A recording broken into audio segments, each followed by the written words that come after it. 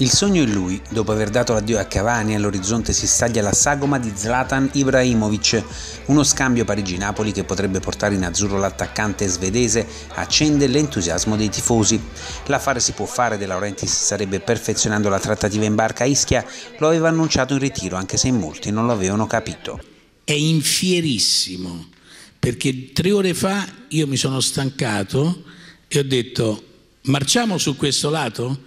E Benitez ha detto molto volentieri, quindi domani sera avrete delle novità, io sarò a Ischia ma avrete delle novità. Sogni e certezze, una sembra l'addio definitivo all'ipotesi Julio César per la porta azzurra e un tentativo di portare all'ombra del Vesuvio il portiere del Liverpool Pepe Reina. Le ipotesi riguardano al contrario l'attacco e anche in questo caso lo stesso De Laurentiis a fare chiarezza.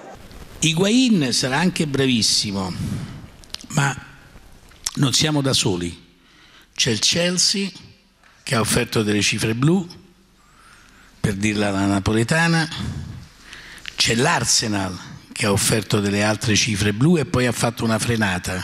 Quindi non è che noi Higuaín non lo teniamo sotto la lente di ingrandimento, fermo restando che per il nostro mister Damiao ha delle caratteristiche che sono molto giuste per quello che lui vuol fare, per come lui vuol giocare.